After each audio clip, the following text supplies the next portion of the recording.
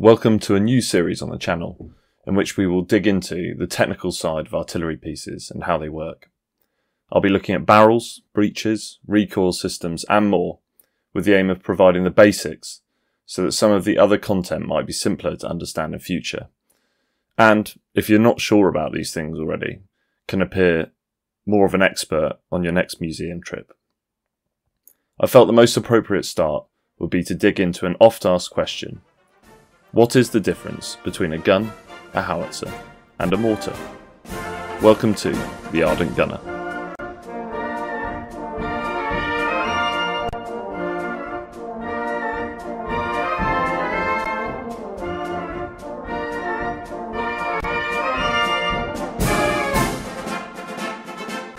So to work. You can find all manner of shapes and sizes when it comes to artillery pieces. Variants of guns, howitzers and mortars often look completely different from each other, but at other times it can be hard to tell the difference. We need to go back to the early days, where it was all a little clearer, and take a look at the defining characteristic, their trajectories. The trajectory refers to the shape of the path of a shell as it flies through the air. One might expect this to be a perfect curve, but it isn't, with the shell slowing down faster as it loses energy towards the back end of its flight. You can see an example trajectory here on an old drawing of a mortar bombarding a tower. But what is the difference between the three? A gun has a high muzzle velocity with its shells flying on a flat trajectory. Examples of these guns can be seen in the World War I field guns, such as the British 18-pounder and French 75, or even the famous German 88mm anti-aircraft gun of World War II. Included in these would be the tank guns of the modern day. They can be used for direct fire through to longer range indirect fire, but the elevation of the artillery piece when it fires remains low. British field guns up to and through the Great War were designed with a maximum elevation of no more than 20 degrees normally. This means that the shell remains close to the ground when it's fired, as seen in the diagram on the screen. Now compare this to a howitzer. Traditionally, our howitzer, such as those found during the Napoleonic Wars, would fire on a much higher trajectory, normally around the 40-degree mark and above. They often had shorter barrels, with the higher elevations allowing them to lob projectiles over cover or terrain. Most heavy artillery in the Great War were howitzers. Mortars were another very early invention, designed to fire projectiles over tall fortifications, but were unwieldy and normally very large, and thus considered heavy siege artillery. These systems fired at very high angles, normally with very short ranges. Here we can see a diagram that outlines the various uses during a siege. Old mortars were typically very difficult to move due to their heavy designs, and were reserved for sieges.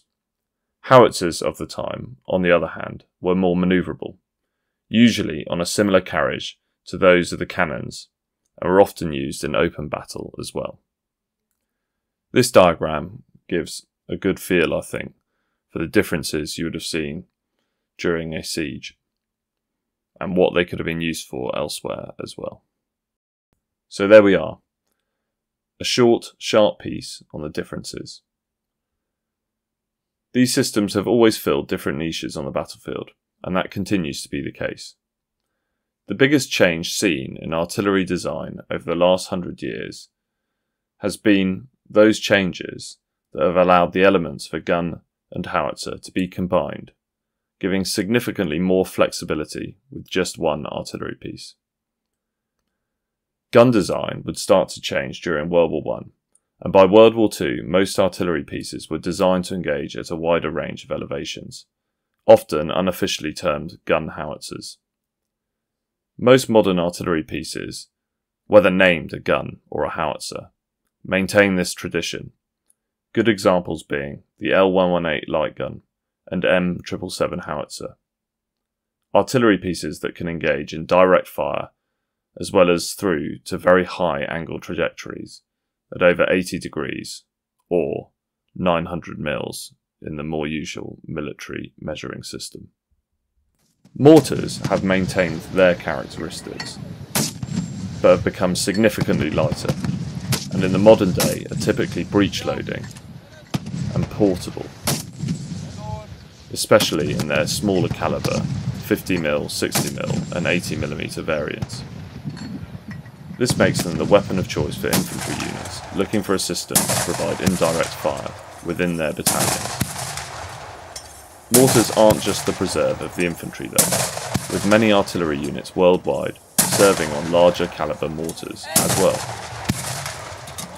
French artillery units are typically equipped with 120mm mortars alongside their 155mm gun, and the 2S4 is a Russian self-propelled 240mm mortar system that is currently seeing use in the Ukraine-Russia war.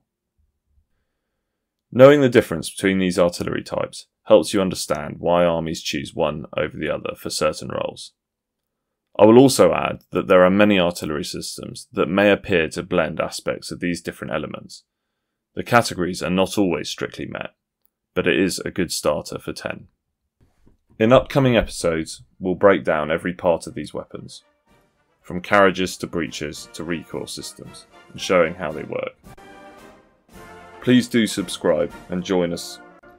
Next time, we will take a look at the structure of an artillery piece. Otherwise, I hope you found the video interesting. Thank you for stopping by with the Ardent Gunner.